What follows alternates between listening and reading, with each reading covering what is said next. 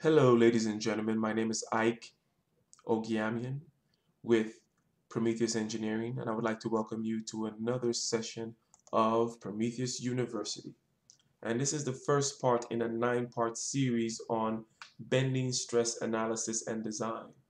And in this first part, we'll be introducing bending stress in the elastic range. So some of the things we'll be talking about are: what is bending? What kind of stresses does it induce on the member? What is the elastic range? And what are the relationships between stress and deformation in that range? And what are the mathematical formulations that we use to show the relationships between bending and the stresses?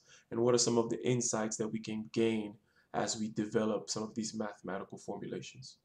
So we can start this whole process by asking ourselves, what is bending? Now, one could answer that question in the following way. If we take a structural element with length associated with it, like a beam, for example, and we applied a force, P, perpendicular to the member, we will deform the member in the following way. In essence, under the influence of the load, it goes from the blue shape to the red, deformed, bent, smiley face kind of shape.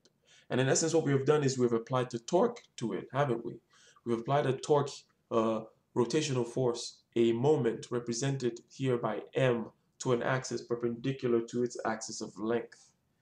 Now, the question that follows is, what kind of stresses are induced on the red member as a result of this kind of deformation? Now, a good way to think about stresses is to think about strain and to think about deformation, because stresses and deformation have a one-to-one relationship. Now, let's segue here tangentially for a second into a discussion about how we talk about stresses and deformations in engineering.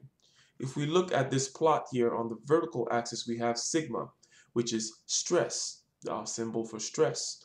And stress is force per unit area. That's force divided by area in units of PSI, pounds per square inch, or pascals, newtons per square meter.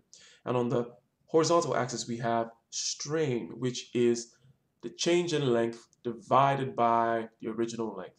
Therefore, it's the deformation divided by the original shape. And it's a unitless way of describing the deformation of a body. Now, the green curve here represents a typical relationship or a typical curve between stress and strain. And the portion here highlighted in red is the elastic range. Now, the elastic range is the range wherein there is a linear relationship between stress and strain. There's a linear, reversible relationship between stress and strain. Now, let's bear that in mind. We're going to put that off to the side, and we're going to continue on our thought about what kind of deformation the red beam undergoes, and then relate that to what kind of stresses it must be experiencing. So if we take the blue beam and then we think about its transition from the blue beam into the red deformed shape, we can see that in essence the red shape has a top portion that is squeezed. That top arc, the top chord, is shorter than the bottom chord. The bottom chord has been elongated, and this corresponds with compression on the top and tension on the bottom.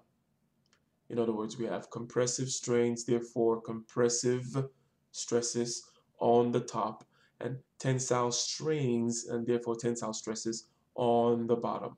Now, if we investigate this further by taking a cross section of the member, let's say it's a rectangular member, and with breadth and depth associated with it, represented here by B and D respectively, and we show here the moment applied to it, M, which is the torque, the rotational force, and we show a green line which represents the neutral axis. Now, the neutral axis is that portion or that line in the member where there is no strain, there is no deformation, and therefore there is no stress.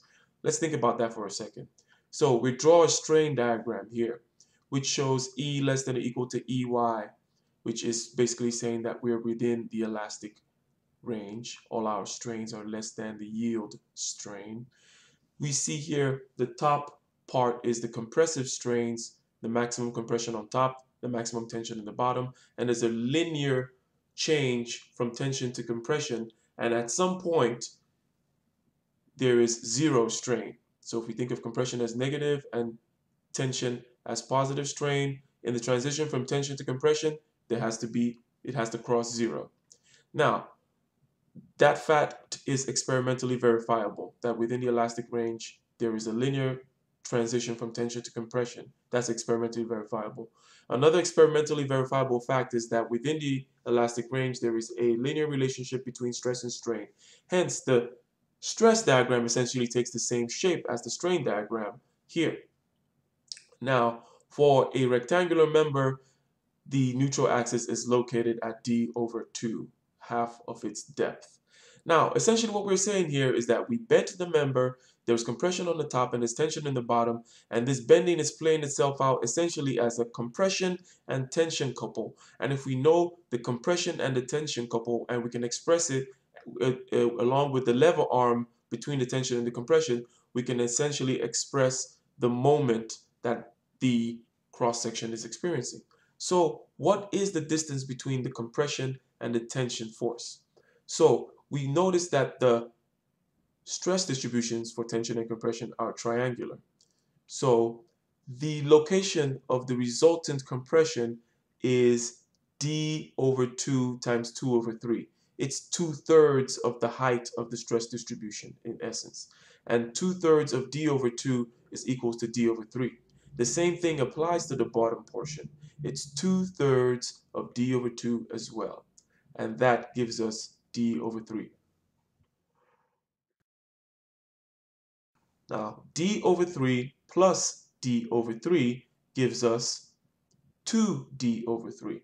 So in essence, the lever arm that we have is 2d/3.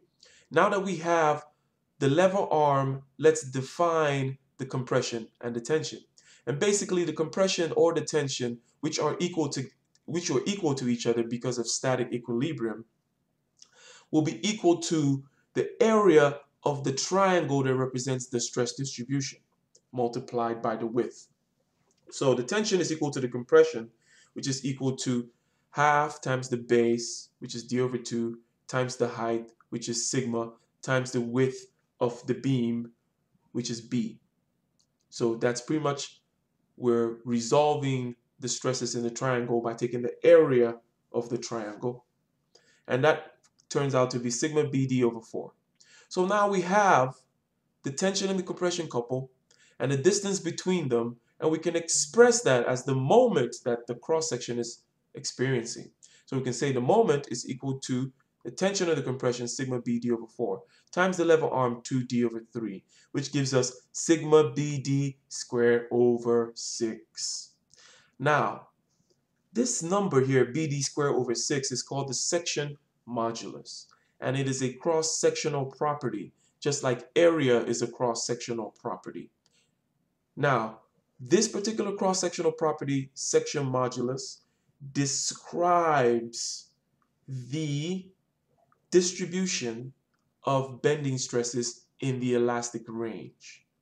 Again, section modulus bd²/6 is a cross-sectional property for a rectangle in this case, and it describes the distribution of bending stresses within the elastic range. So if you have any bending applied to a member, if you have the section modulus of the member, you can develop what the maximum stresses are on that member.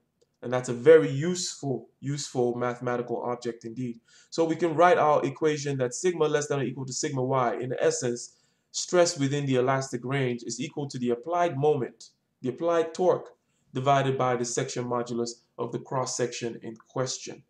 Now, in our next lecture, we're going to be discussing moment of inertia. And this is another cross-sectional property, because another common way of expressing the bending stress, as we see in the top part there in our heading line, it says introduction to bending stress in the elastic range, m/sx equals mc/I. Now, mc/I is another way of describing or expressing stress bending stress in the elastic range. We're going to talk about what moment of inertia is, and then we're going to move into plastic section modulus, which describes stresses in the plastic range beyond the linear range of elastic relationship between stress and strain. So I would like to thank you very much, ladies and gentlemen, for taking your time to listen to this session of Prometheus University. If you found this at all useful, I would like you to share this with your friends and subscribe to the YouTube page. And keep your eye out for the next part in the series, which will be discussing moment of inertia and relating moment divided by section modulus to MC over I. Thank you very much.